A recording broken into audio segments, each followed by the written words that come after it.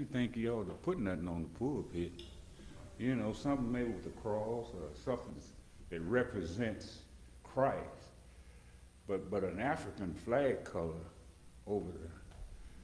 I said, yeah, I don't know about all that. And we got to be careful how we operate in the church and what we do in the church. The church is God's house and it's sacred. And it ought to always remain sacred. Now, don't bring stuff outside the church that, you know, you got to be careful when you decorate the church. You know, that looks good, but that's too worldly. You don't want to put that in there. And so it was, as these kings came along, they disregarded God altogether. Can I use this word? They polluted the temple. They just didn't put everything. They began to have all kind of sacrifices in the church. And this is a thing that I think we ought to remember as believers. There are two ordinances that we keep above anything in the church, and that's what we keep. The Lord's Supper and baptism. Amen. We keep those in board and keep those on. Anything that gets in it, well, you know, they do this, if they're going to do that, that's what they do over that church, and we ain't doing that over here. You got to be practical, be careful what you see other folk doing, what you see the world do, and remember what God demands of us. And so it is here. Now here is, Israel is in a big dilemma right now. Things have gone awry, and worship, you know, when worship is, can I use the word, when worship becomes raggedy?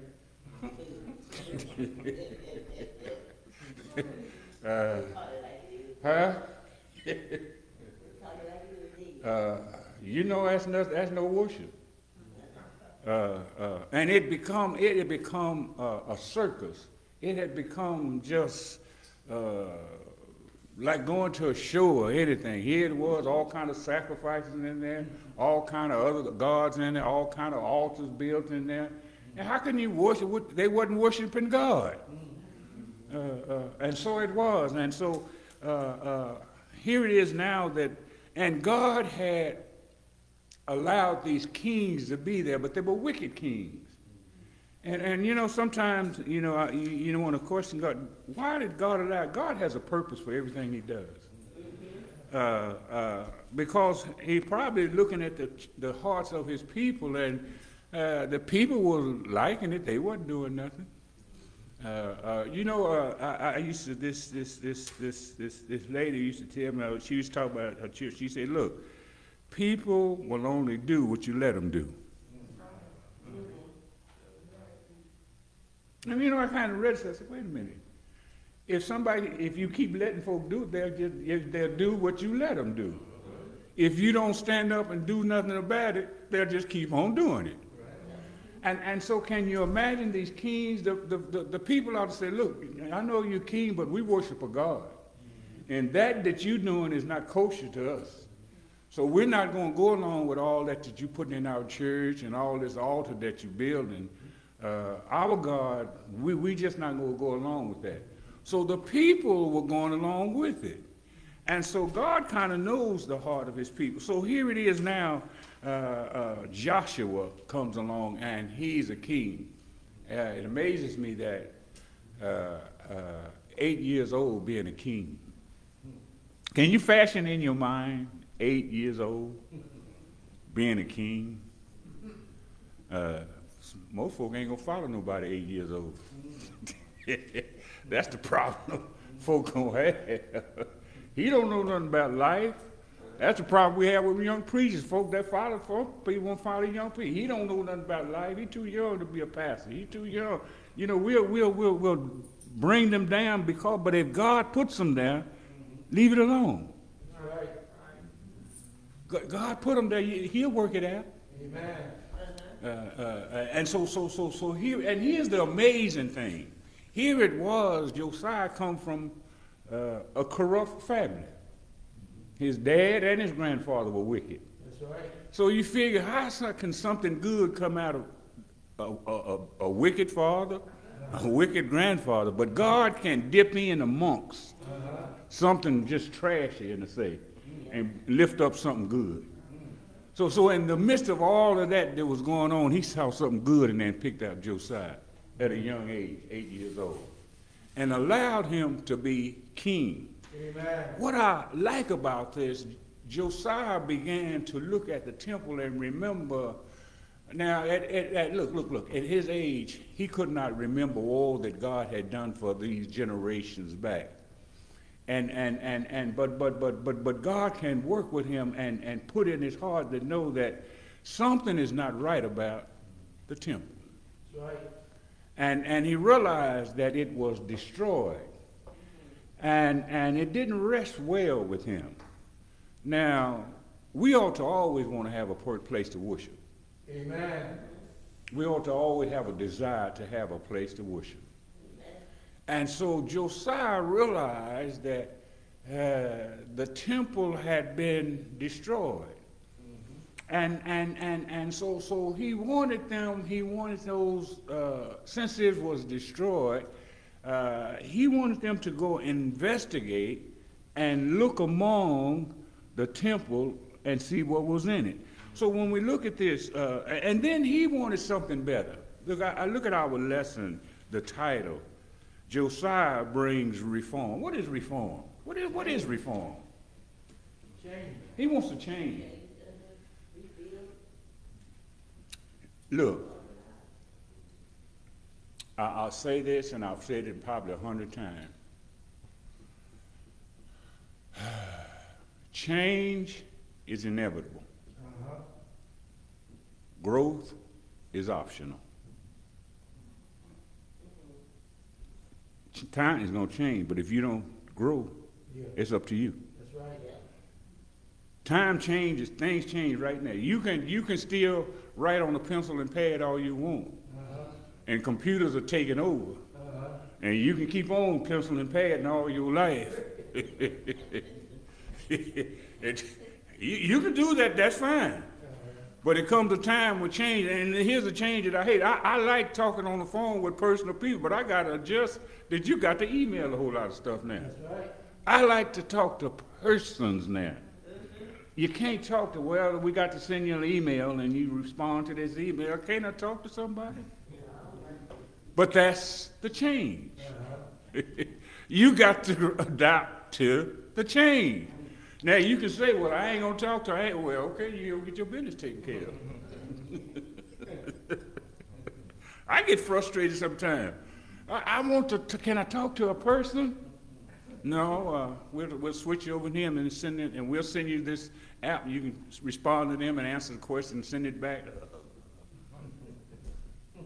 But that's change. Amen.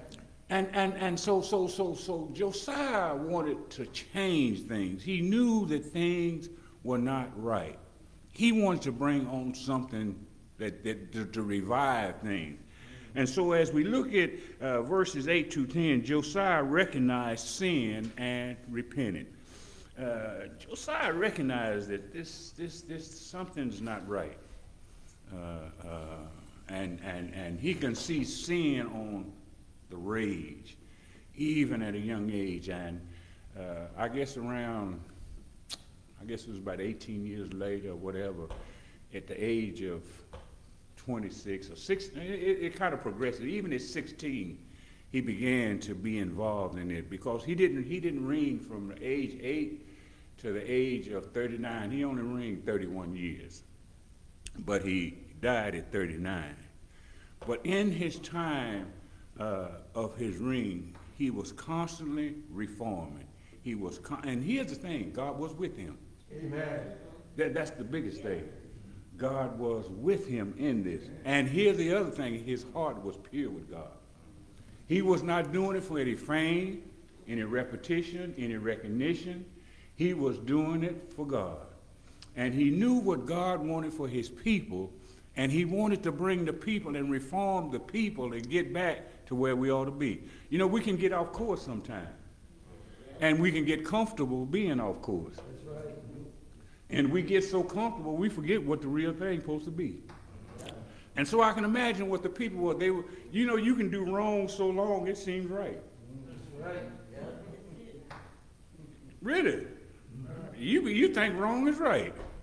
You do it long enough because you done put right aside. You don't know what right is no more. And so here it is that Josiah recognized sin and repented in these verses 22, 8 through 10. And it says, and Hilkiah and the high priest said unto Shaphan the scribe, I have found the book of the law in the house of the Lord. And Hilkiah gave the book to Shaphan, and he read it. And Shaphan the scribe came to the king and brought the king the word again and said, Thy servants have gathered the money that was found in the house and have delivered it unto the hand of them that do the work, that have the oversight of the house of the Lord. And Shaphan the scribe showed the king, saying, Hilkiah the scribe had delivered me a book. And Shaphan read it before the king. Here it was, they had sent the scribe and the priest to the temple. In the midst of them going down there, have you ever cleaned up for somebody or done anything, and you run up on something and say, boy, look at this. It's amazing, and we was going through our dad's house, and we found some pictures of me and my little sister way back. We were back in California. You know, Dad kept pictures, and he was in the drawing. We found, said, man, look at this. It was me and my sister and the other sister. We was standing by a house in the garden. We didn't know Daddy had those pictures. He had them back there. But when you go through and you find something that amazes you. So can you imagine when they were in the temple and they ran up on the book, the Mosaic book, the Pentateuch, the Torah. Here it was, the book of the law. That was amazing to find something like that in the temple. And when they found it and they began to read it, it had to have been made because this is how we ought to be living. Mm-hmm. You know, we've gotten off course, and here's our recipe. Here's what we can get back. You know, I think sometimes when we think something is coincidental, I think in heart God planned them to find that. God can orchestrate things in a way that we think is coincidental, but it's God's planning. Amen. They were in that, but I think God allowed them to find that book. And when they looked at it, they read it, and they wanted to bring it to the king. And here's the other thing. Here's the other thing I think about. You know, money can excite you. Can you run and run through somebody's house and, boy, look at all these $100 in here. You almost split it.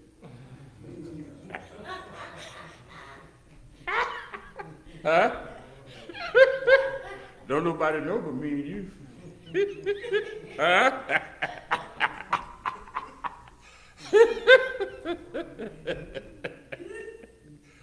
But they realized, huh? But here's the thing. They found the money. And that's why I know God always an orchestrate. When God is in it, your heart is in the right place. Yeah. And they realized that in this temple renewing, work was being done and nobody was getting paid. And they thought, we can use this money to pay for the help. And Josiah trusted these, that they would do right with the money. And so they took the money and they gave it and delivered to them that were doing the work. And after they had done that, they showed this book to the king. And the priest delivered the book, and then look, isn't it funny the scribe read it? Why not the priest? I guess he was secretary, so I guess I'll read it. I'm secretary, I'm the scribe, so I guess I'll read it, but not the priest. Here's what happened, and I want you to look at this. When something amazes you, something reacts to you. When we look at this, look where Josiah's heart was. He had sent them over to go into the temple. They had discovered the money. They paid the help. And when they began to read this book, it affected Josiah. Have you ever been preached to where it just affects you so much? You may not show it just physically, but on the inside, boy, you are rumbling and bubbling. You may not physically get up and run or nothing like that, but that word is in you so much. Sometimes you're looking at folk, but you don't see nothing because you're almost blinded. You're so full that the word has hit you and done so much for you. It just overtakes you. And when they began to read the word to the king, he rent his clothes. I mean, that got to him. He just rent his clothes, and he was all excited about it. And he began to look at something. There's something in that book. There's some meaning in this. Now, here's what I want you to do. I want you to inquire with the Lord and give me some more substance to what it's saying, and because I feel something in that, and I want you to go and inquire about that. And so he had sent the scribe and the priest and some others, and he said, go to the prophetess. And he sent them to this prophetess, and she said, look, I want you to go and let her tell me what this says. This is Josiah, look. This interlude records Josiah's repentant response to what he heard, his beckoning, his spiritual leadership, his prayer partners to seek God's face concerning national repentance and restoration of the covenant of the word of a prophetess. He wanted interpretation. The prophetess, Huldah, she was going to interpret and get back to what God was saying in this word. I like how God operates. Amen. He can put everything in place so precisely. Yeah. And so precise. And that's why I tell folk, when you say God knows my heart, he knew what was in Josiah's heart. He knew Josiah wanted to do, and he wanted some instructions. He wanted to do what's right, because can you remember when you look at this,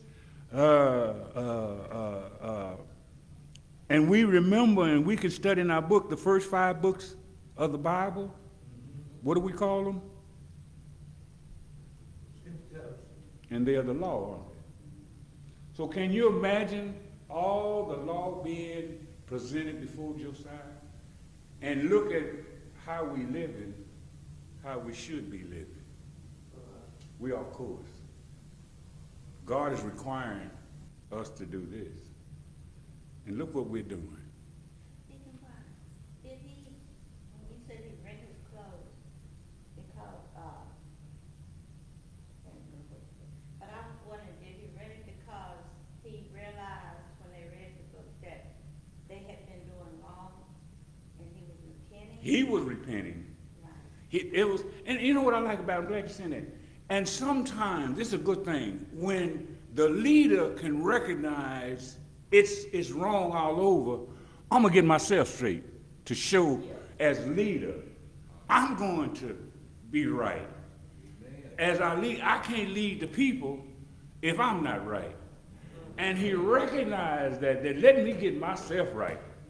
Because as the head goes, the body goes. So if the head is off crooked, the body's going to be crooked. So he recognized that, and I liked about that. He says, you know what? I want to let them know that I'm for real. I'm going to get myself, I'm going to repent. I'm going to show that I'm sorry. I didn't, you know what? He didn't say, well, I wasn't there, I'm young. I wasn't around when all that happened. I can't take blame for that. But he wanted to show that I am sorry that it's happening like this, and I want me starting with me. I want us to be better. And that's why he repented that, and that's why he wanted it. Sure it was. Sometimes you can't go against the heart. No. And that's why, if you never get this right, you'll never live. You won't. You'll exist, but you'll never live. If your heart never gets right, you'll just exist. And so it was there. And after that, he realized what was going on. He says, you know, I've seen all this, and I've gotten word from what this is all about. I need to get the people together. See, well, that's what I like about it. He realized himself. And he says, now that all this is taking place, now that I've gotten reference, I've gotten a further view of what God requires, I need to get the people together now.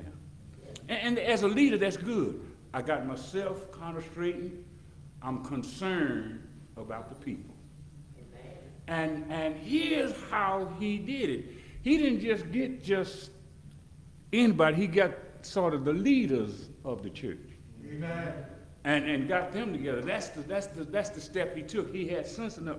I need to get these together and come together. So in 23rd chapter, that first verse of 2 Kings, he says, and the king sent, and they gathered unto him all the elders of Judah and of Jerusalem.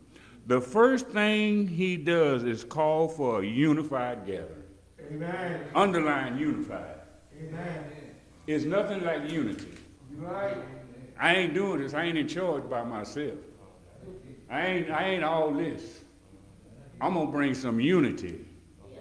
And so he began, and he gathered all of them and had a unified gathering for the elders and those that had authority from the nations of Judah and Jerusalem. And I liked about it. And the king went up to the house of the Lord, and all the men of Judah and all the inhabitants of Jerusalem with him, and the priests and the prophets and all the people, both small and great. And he read in their ears all the words in the book of the covenants, which was found in the house of the Lord. Look, he said, look, we're going to do this together. I've gotten some insight on it. I've known what I felt at it, but I'm going to read it. And we're going to hear, all of us, we're going to hear this. Amen. And you know what that does? It now puts responsibility on some leaders. You know, we can say, well, I didn't know. We can buy that real good. I didn't know. You can play ignorant for a little while. But God, you know better. You know, and I say this, and it's a travesty. Folk right now ought to know more about the Bible than they ever had. Because Big Mama and them, all they had was the Bible. And they didn't have many versions of it. Now we got it on we can get it on the phone, we can get it on a tape, we can get it all kind of ways. So if you don't know nothing about it, it's shame on you. Well, I don't know. I don't have no Bible. Well, I don't know how to start reading. Did you ever ask anybody? Did you ever inquire? Did you ever put an interest in it? Since sometimes you got to show some interest in yourself that you want to be part of that. We can play ignorant all we want. Well, you know, I don't know nothing about the Bible. I don't know even where to start reading the Bible. Huh? You ever ask anybody? You ever been concerned about it? You ever ask for help? They don't apply themselves. They have other interests. Bible's not first. So they got to be concerned. That's one of the things too, that if we never keep God first, that's our problem. Yeah. God always has to be first. We have, can I put this? We have other interests, and we'll get involved in other interests and spend more time on that than we do anything else. You know, it's a travesty if you can't spend 5 minutes a week in the Bible. I ain't talking about a day. 5 minutes a week. I ain't talking about at church either. I'm talking about on your own. Not a day. but you can't spend 5 minutes a week. That's sad. It's a sad connotation. And we probably got about 80% of the world is doing that. They get the Bible and when they get to church, and I still hate to do this.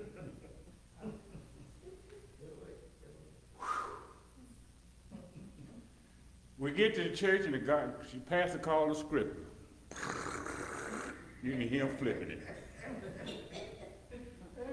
Hope they find the name of that Bible somewhere along in there. They don't know the Old or New Testament. And they just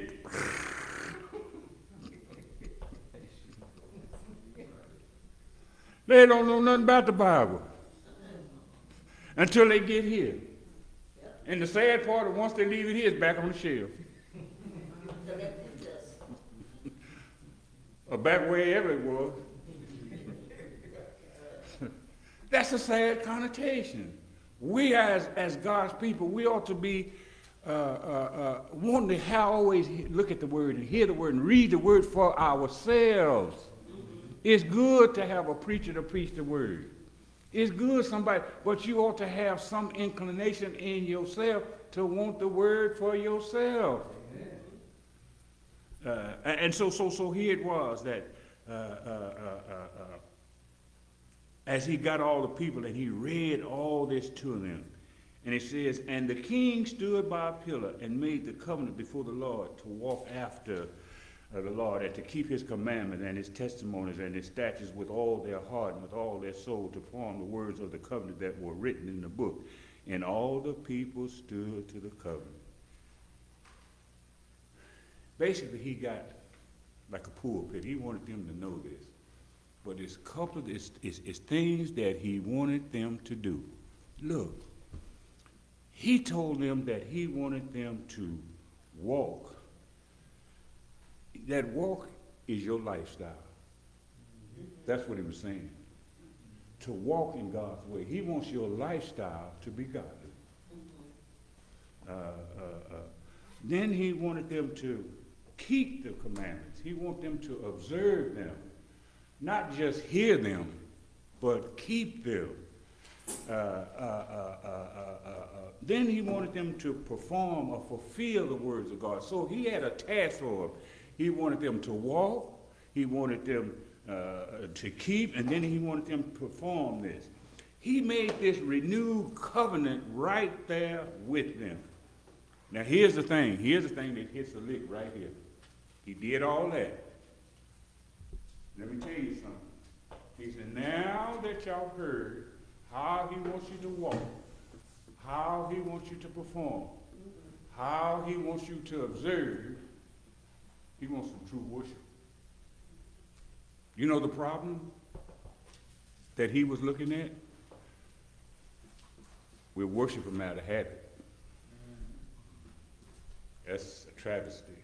When you worship out of habit. It's just a habit. Well, it's Sunday. I normally go to church on Sunday. I'm going to hear the preacher preach. I usually do that on Sunday. Then I come on back home. He don't want that kind of worship. He says, I want something from the heart. I want something sincere. I want some true worship. Look, when there is true worship, the church catches on fire. When there's true worship, there's souls being saved. It's not pleasing to God to have habitual worship, just to come by habit. That's not pleasing God. You got to get out. You got to have something within you. I tell, and folks say this all the time. You know, I didn't get nothing out of it. You was empty before you came. You was, and you had a ceiling on the top when you was empty. And you had a top on the ceiling when you come. Nothing couldn't get in. You was empty to begin with. Then you had a top on the ceiling and couldn't nothing be poured in. And so when you left the same way.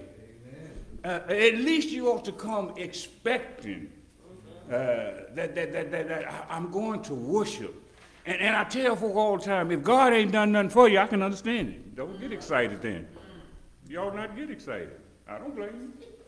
If you think God ain't done nothing for you, well, huh? God ain't done nothing for you.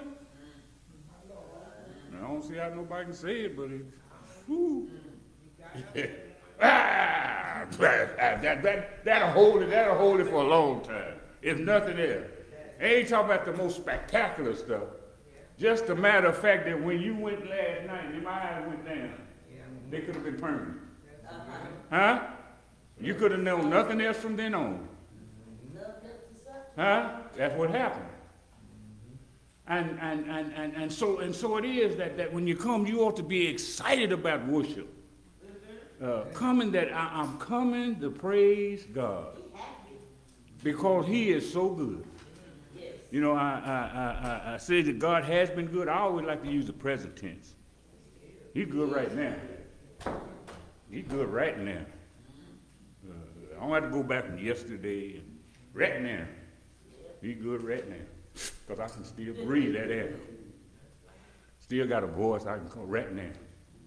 Still see y'all out there. Right now. So see, that's a goodness. And so when we look at this, He wanted them to worship from their heart. In essence, the people were moved from habitual, wholehearted worship of the Lord. They were charged to resist rituals and respond to righteousness. And we've got to get out of rituals and get into righteousness. Now, here's something. In this, and Josiah recognized this. If we're going to do this thing right, I've repented of myself. I've got the people understanding how God really wants to worship. I'm going to do something now. When we look at these verses, these first 3 verses, Josiah got busy. Clean house. He says, now, we're going to worship now. But it's kind of polluted over there. We need to clean house. So he was physically and spiritually ready to do this renewal and revival. So first of all, he destroyed Baal's worship and his priests. He destroyed the Sodomite houses. He destroyed the high places of idolatry. He destroyed the fire worship to Molech. He removed sin worship and his dedicated horses and chariots. He destroyed idolatrous altars. He destroyed other idol gods. He destroyed Jeroboam's altar and his high priest at Bethel. He destroyed the high priest in all of Samaria and killed the idolatrous priests. He got busy. All that was not right. He cleaned house. We're going to start anew. And when you look at this renew, when we talk about renew and again, what in that prefix, most time, what does mean? When you think about that prefix, when you think about to do again. When anything is renew, redo, it's to do again. So he's doing renewing this, all that's happening now, we're going to start over and do this again.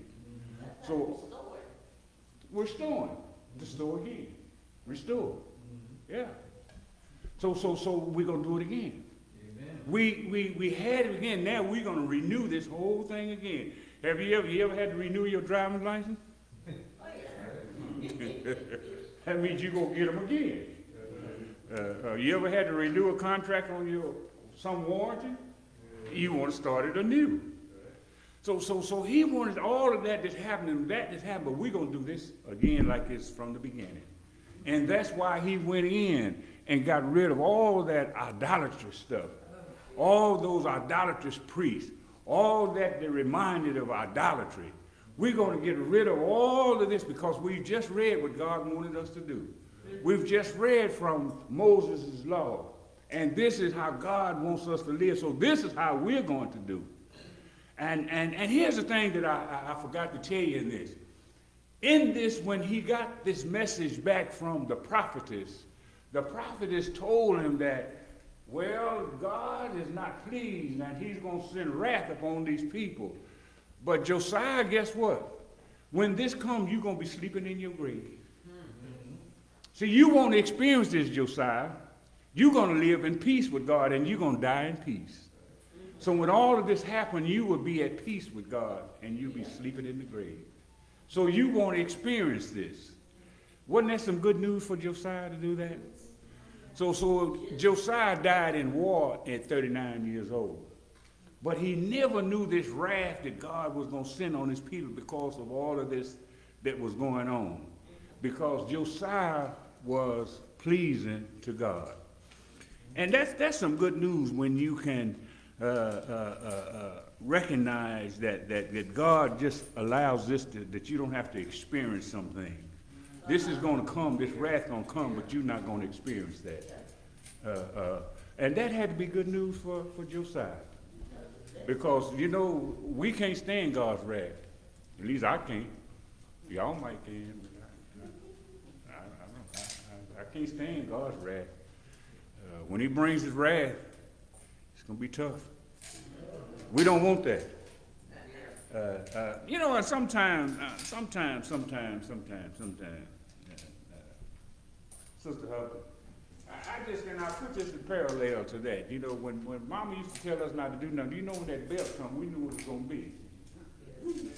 Why did we do it? We knew what the consequence was going to do, and we did it. And then when it's bell time, we want to sob and beg. Huh? Huh? That's the same we are right now. We get out of course with God, and we want to beg and plead and all that. We done wrong. It's consequent time now. Some things cause this consequence. When you do something, you got to weigh the consequence. And so it was. And then quickly, I need to move on. And so he cleaned house. And here's the thing. And in that 23rd verse and down to the 21st chapter, here's the thing that got me. Josiah had realized that all that has been done, all that stuff and that idolatry. But here's the thing that was most outstanding. All these years, they never had Passover. Isn't that something? Remembering the most significant thing that God did for them, bring them out of Egypt, and they never experienced Passover. These kings thought it not important. Can you imagine coming in the church year after year and never having the Lord's Supper? Huh? How long are you going to be part of that church? They go year after year after year, and never. How long are you going to be part of that church? I ain't going to be too long. Y'all, they don't believe in the Lord's Supper. I might need to find me somewhere else. They ain't no significance to them. And that's the way it was. All these kings, they found no significance in the Passover. And Josiah instituted, he said, we're going to get back to this. That's I wasn't there when all it was out of Egypt, but I remember, and I can get from this reading that God did something for the people of Israel. And we're going to go back to observing the Passover. And so it was, it said, the king commanded all the people, saying, keep the Passover unto the Lord your God, as it is written in the book of this covenant. Surely there was not holding such a Passover from the days of the judges, that the judges of Israel, nor in the days of the kings of Israel, nor the kings of Judah. But in the 18th year of King Josiah, wherein the Passover was holding, the Lord is in Jerusalem. I'm putting it back in. It's been without, all these kings without. It's been absent from all this. They had no significance. But here it is. He's 26 years old now. I'm putting it back in. This Passover is significant. And he recognized that because look what God has done for Israel. Look what would have happened if not been for the blood on the post that night. What would have happened to y'all if he hadn't allowed that to happen? Don't you remember can't you just have something significant that you can go back to remembering what he did for you? Look in your life today. You can get excited sometimes, some own personal stuff, what he's done in your life. You can get happy and have church sometime. You can be in your room by that. You can be in the kitchen sometime and think, whoa, what he done for me.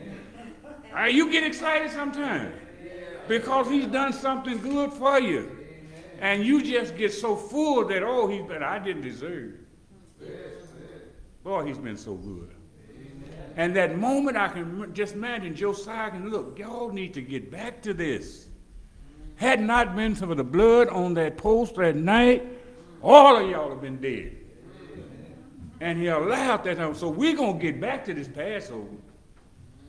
And I can remember just like when we talk about the Lord's Supper, if you can't remember and go back to Calvary, what God did, and don't have the Lord's Supper, and not have no significance in that, I can't stick around. I like y'all. But if y'all comfortable with it, I got to exit. I'll see y'all down the road somewhere. If y'all all right with it, I can't handle it. And if folk allow that to happen, it's a travesty. If you can come in year in, year in, year in, year in, and never, ever have the Lord's Supper, I don't know. That kind of happened during the pandemic. Well, that's understandable. Yeah. We didn't have the Lord's Supper vote. We didn't have the Lord's Supper vote, and it was something that was missed. Yeah. Sure. That's a significant thing. Right. Circumstance, that was kind of unusual. We never experienced that because we couldn't come to the house. And we couldn't be among the people. And the preacher can't come to every member's house and do it because that was dangerous. So that was an unusual thing to happen. But can you imagine living through those times each Sunday, not experiencing that Sunday after Sunday, and never experience that? I don't know if y'all felt a little funny about it. Something was missing. And then when we got back to it, we sure wanted to hurry up and get back to it. We won't prolong this thing. We want to get back and remember, because it said, and often as you do it, we want to remember what he did on Calvary Cross. We want to keep that blinking. What do you say about people that do come to church and still don't take the Lord's Supper? That's up to them. That's their only personal thing. I leave that up to them. If you don't have significance within yourself, that's between you and your God. I don't try to nudge them to take it or nothing. That's up to you.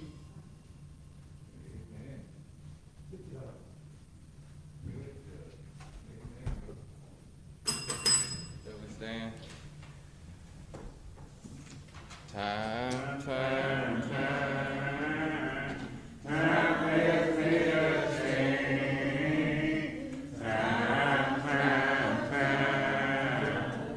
Time has made a change.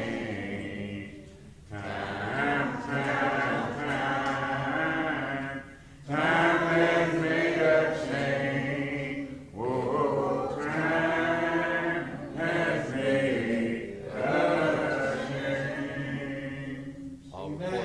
All reports up. At this time, we'll have highlights from all classes. Amen. Amen. All right.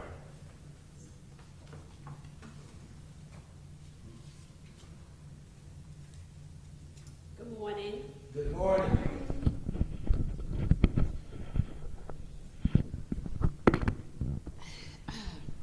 Okay, the youth department, for the next quarter, we're going to be talking about making the right choices. All right. And so she has this little card that we made that basically they put their name on here. They'll put the choice that they had to make, during the week. They put the choice that they made during the week, and then they have to answer the question whether or not God was pleased with with what they did. and then she's going to tell you what she wrote on the back. Okay, let's go over your card first. Tell them what you said first. To not Okay, the choice that she had.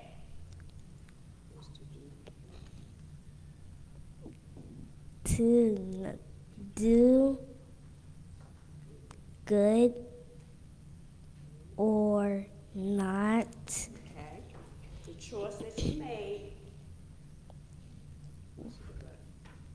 learn, listen to my teacher.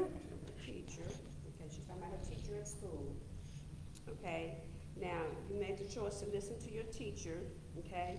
And she was telling me that when she was at school, when she was in class, she just had, you know, in her mind, she was thinking, and she was thinking, you know, that she really wanted to challenge herself to do good. So she made the choice. God helped her make the choice All right. to do what she was supposed to. And so I asked her, the next question is, did what she do please God? Yes. Yes, All okay. And as a result of that, what are you gonna pray this week? What you pray? Thank you, Lord, for helping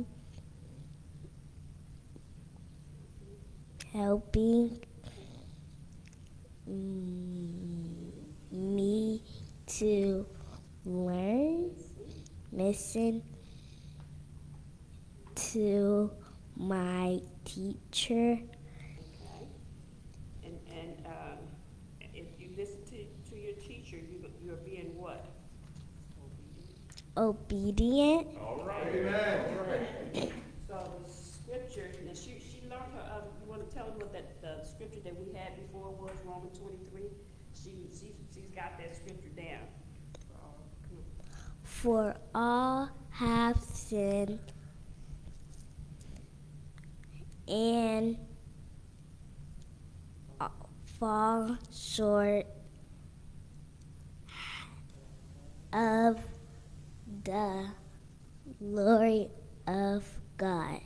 Okay, Romans 3:23. All right. The scripture that she's going to work on this week is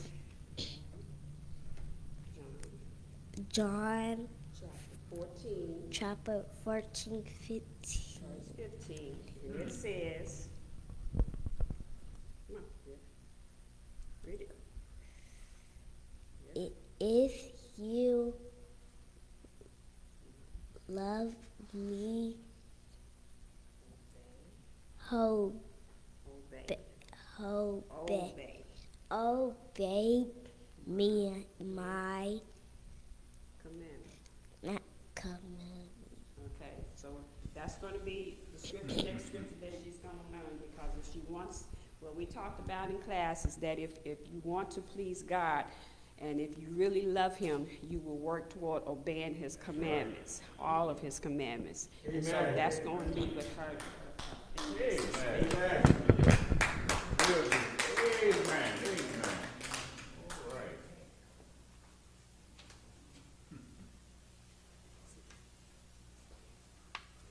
At this time, we'll have highlights by the disciple class. Amen. All right.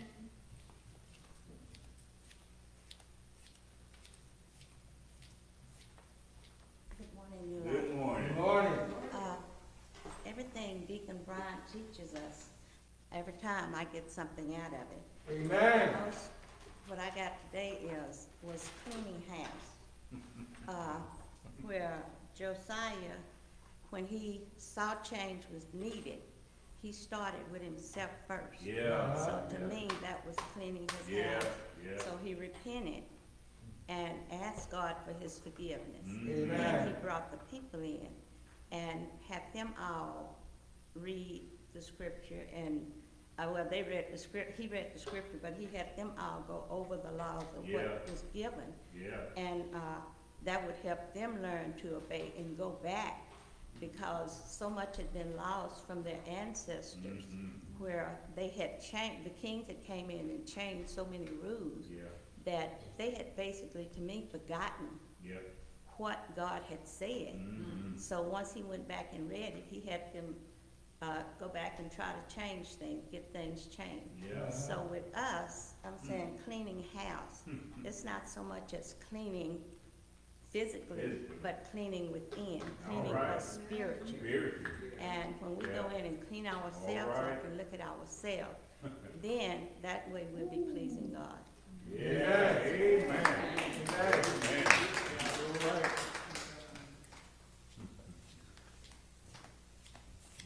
Any other highlights? If not, we'll have review by Reverend Shields. Amen.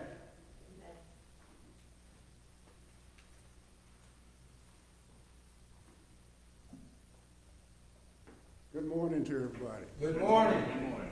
God been good to you? All the time. Did he wake you up this morning? Yes. All right. Anybody? Did everybody enjoy the lesson? Amen. That young man now, I tell you, he sounded to me like he's gonna be able to move on up a little higher. He got it. He got it. All he got to do is just acknowledge it. I'm not putting it off on you, but everybody see it, you know. But anyway, God is good. God is good. As I was, not supposed to be long, but I'm going to take about 2-3 minutes. All right, all right. About 2-3 minutes. Okay. Let me read this first. It says, aim to change. By the end of the lesson, we will examine the events that led Josiah to renew the covenant. Since our need for spiritual renewal and seek spiritual renewal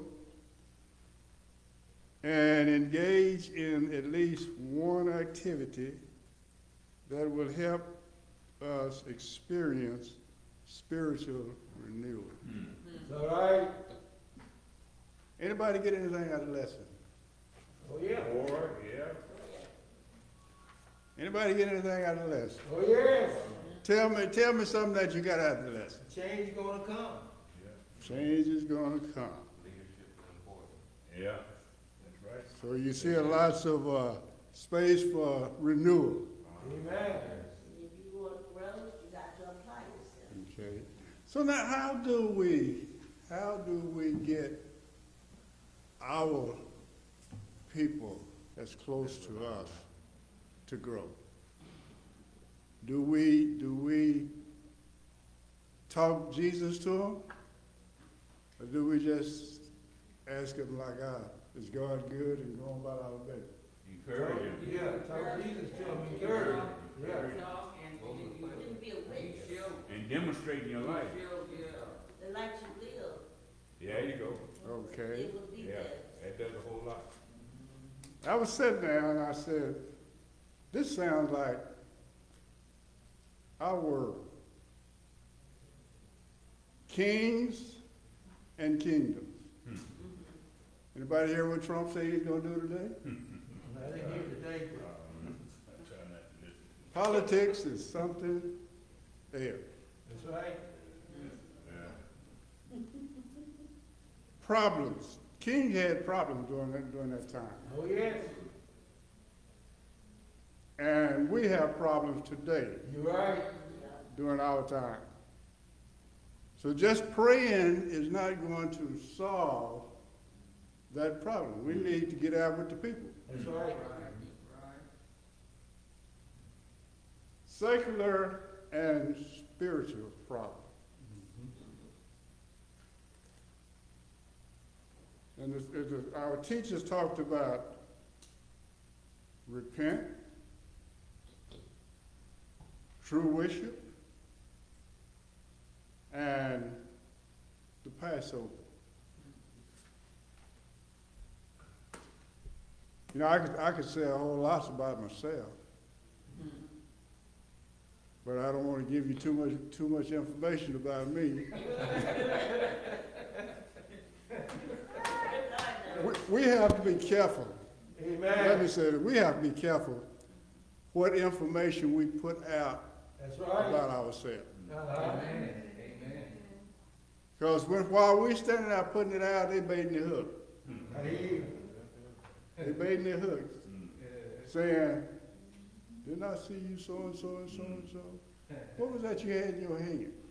And so forth and so on, you know. So we have to be careful. Amen. And there's lots of reform needs to be done. Amen. And I need to do something in my house. I don't know about your house, but anyway, I'm gonna let you go. God is good. All the time.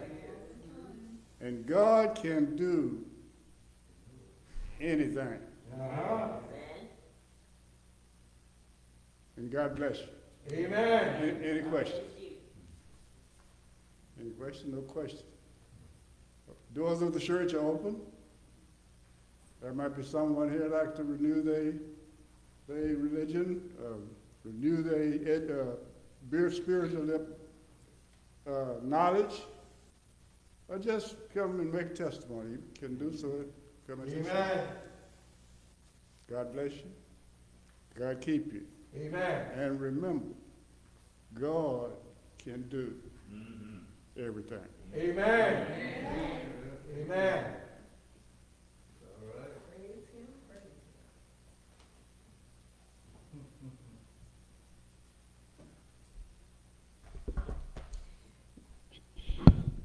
Minutes of the New Light Ebenezer Missionary Baptist Church Sunday Church School, October the 29th in the year of our Lord, 2023. The school was called to order by Brother Derek Hubbard at 9:30 a.m. singing This Little Light of Mine. Prayer by Brother Hubbard. Scripture for today, 2 Kings chapter 22, verse 8 through 10.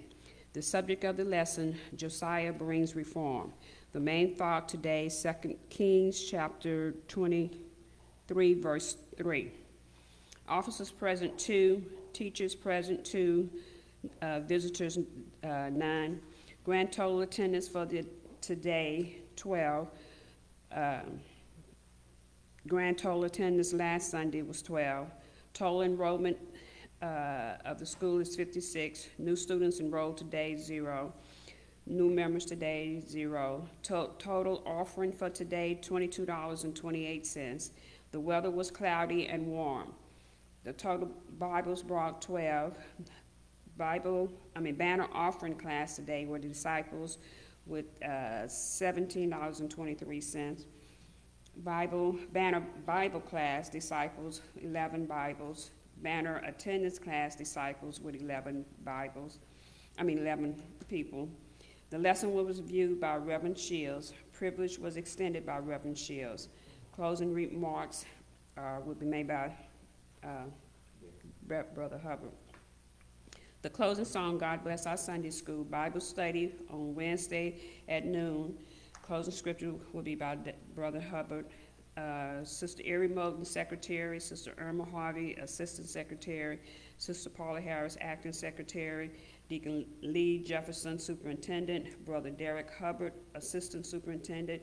Reverend Joseph McCormick is our pastor. Amen. Amen. Amen. Amen.